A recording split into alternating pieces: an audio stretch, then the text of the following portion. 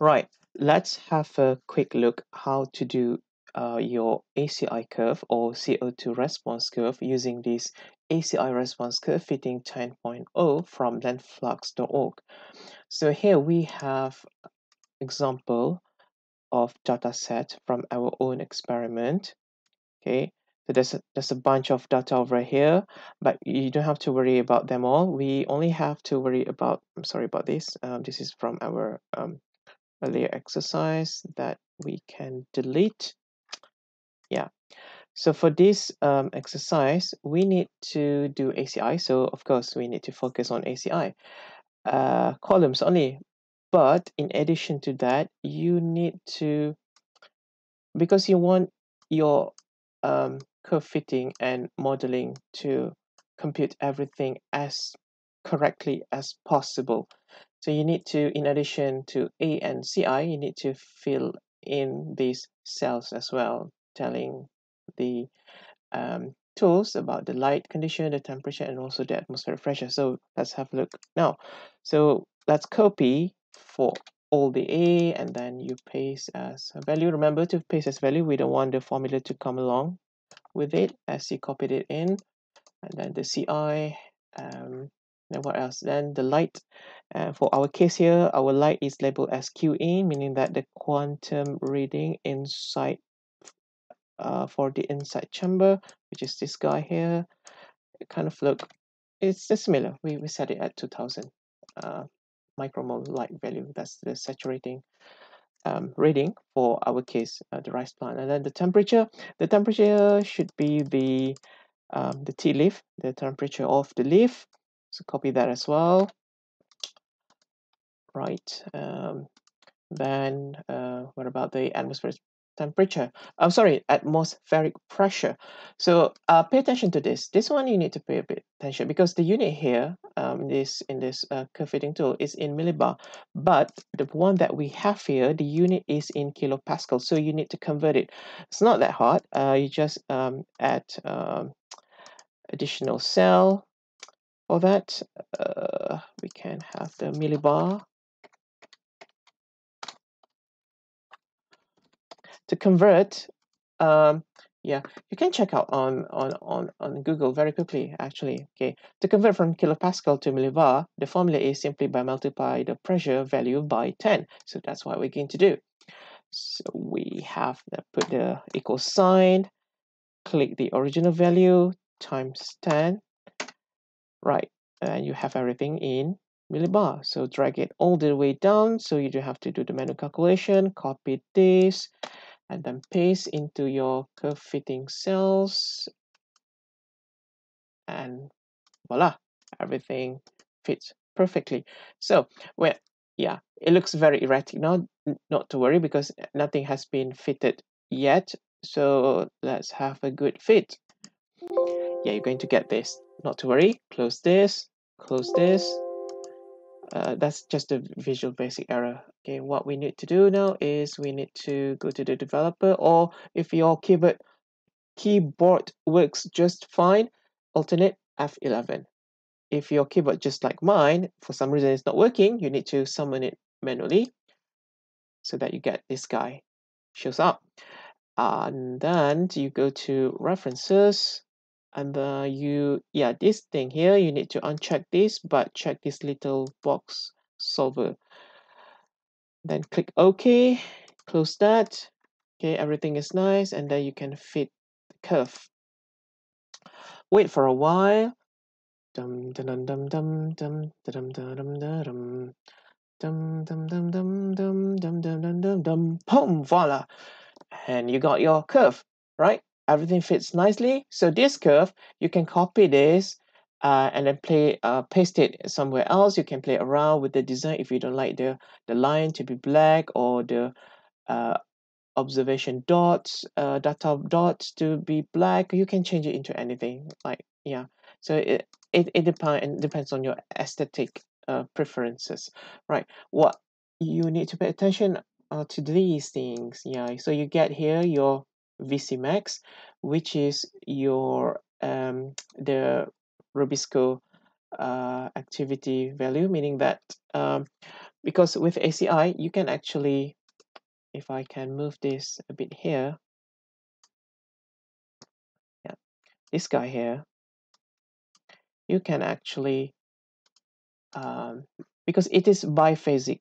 You see, the first part of the curve, it's increasing very abruptly.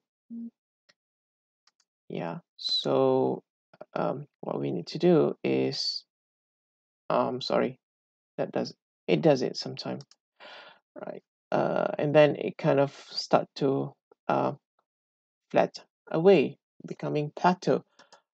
Just to make it clear, let's insert some no, I don't want shade. Oh yeah, this is fine.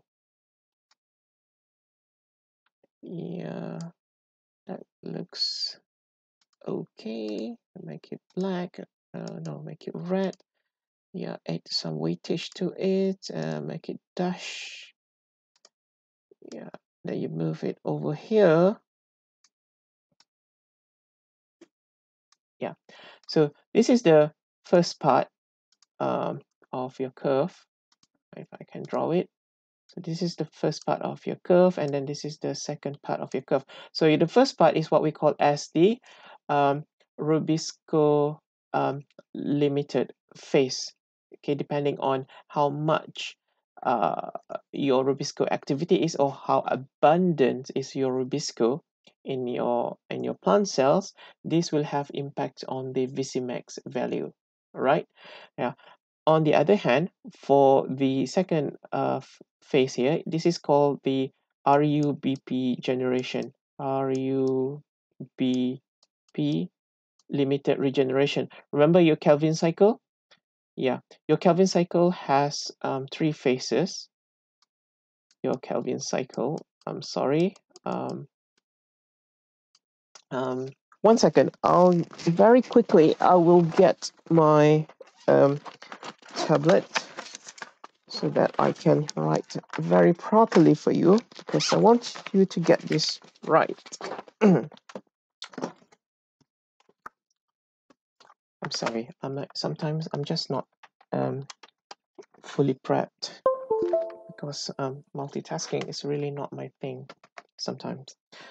Right, okay, so we're talking about the second phase here. So your Kelvin cycle, right, has 3 phases, right?